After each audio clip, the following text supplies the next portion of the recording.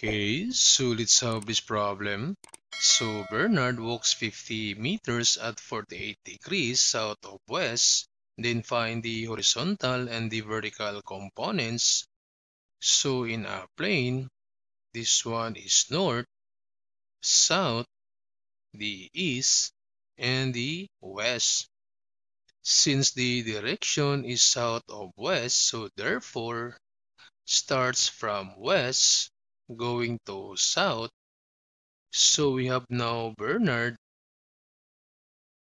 then the angle is 48 degrees south of west. So from west going to south, that's 48 degrees. Then to find now the horizontal and the vertical components, so we have this the magnitude, that's 50 meters. Then for the angle, so take note that the angle always starts from the east.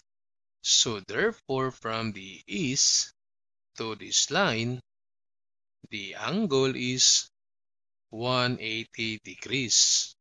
And to find the angle of Bernard, so again, starts from the east going to Bernard.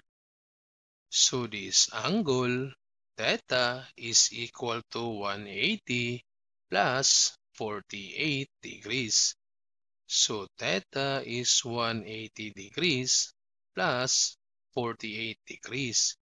So therefore theta is equal to, so we have 180 plus 48, that's 228 degrees.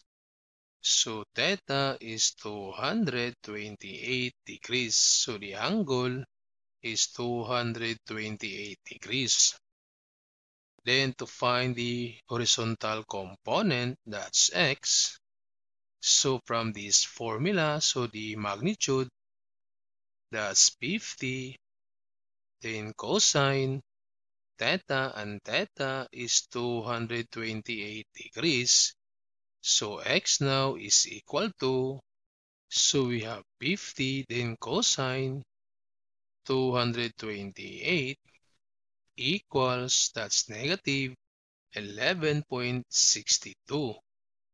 So negative 11.62 meters. So this is now the horizontal component. And for the vertical component, that's y. So y equals, so we have this the magnitude 50 and sine theta, so sine 228 degrees. So to solve now for the vertical component or y, so we have 50, then sine 228 equals, that's 48.63. So we have 48.63 meters.